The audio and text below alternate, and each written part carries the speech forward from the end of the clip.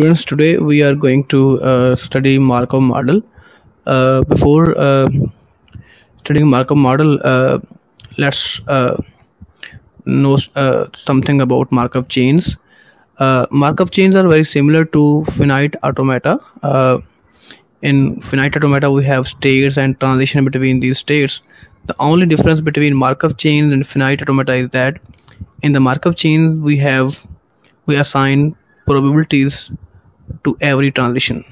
So here the probability of transition from healthy to fever state is 0.3 and the probability of transition from fever to healthy state is 0.4. So these are called the transition probabilities, the probabilities of transitioning between one state to the next, from one state to the next state. So this healthy state has two transitions. One is from healthy to healthy, it has 0.7 probability, and the other is from healthy to fever, and it has 0.3 probability.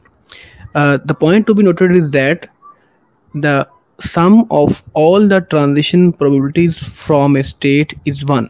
So let's check this healthy state. It has two transitions, one is here and the other is here, and the sum of the two is 0.7 plus 0.3, that is equal to 1. Similarly, let's check this state, the fever state. It has two transitions. One is from fever to healthy, that is 0.4, and the other is from fever to fever, that is 0.6, and the sum of this 0.6 and 0.4 is also 1.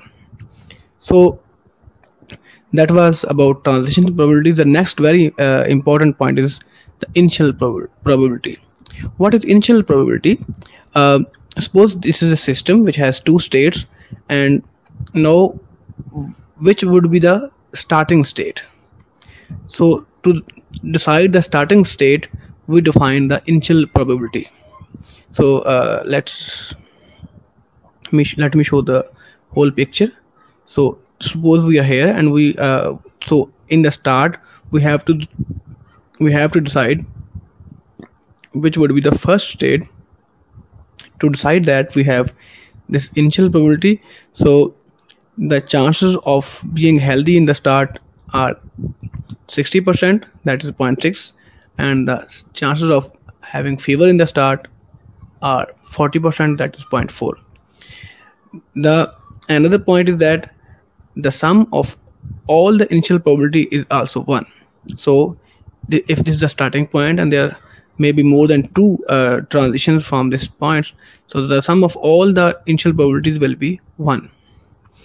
All the states of the systems have some initial probability. If any state has zero initial probability, it means we can never start that system with that state which has zero initial probability. So to further elaborate or explain this concept, let's do some examples. Assume an epidemic spread in a village, and keeping in view this diagram, we have to compute some probabilities. Suppose we have to compute the probability of being healthy, and healthy. It means a person was healthy on the first day, on the second day, third day, and fourth day. So to compute this probability, we have to find the probability of being healthy in the start. So for this problem, we will have to find the initial probability of being healthy in the start, that is 0.6. So we write 0.6 here, and then on the second day he is also healthy. So healthy to healthy probability, healthy to healthy is 0.7, and on the third day he was also healthy. So from healthy to healthy, 0.7, and on the fourth day he was healthy. So from healthy to healthy, that is again 0.7, and the product of these four values is 0.2058. So let's solve another problem, and we want to find the probability of a person that was suffering from fever on the first day, and then again fever on the second day, and then on the third day he became healthy, and on the fourth day he was again suffering from fever. So for this fever, we will use the initial probability that the system will be in fever state in the start, and that is 0.4.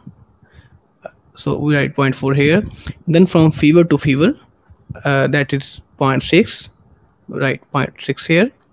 And then from fever to healthy, and that is 0.4, so we write 0.4 here.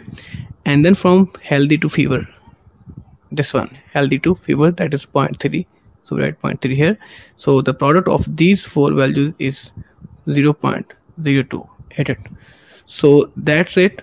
In the next lecture we will study the hidden Markov model, where these actual states are hidden and we predict about these actual states by some observations.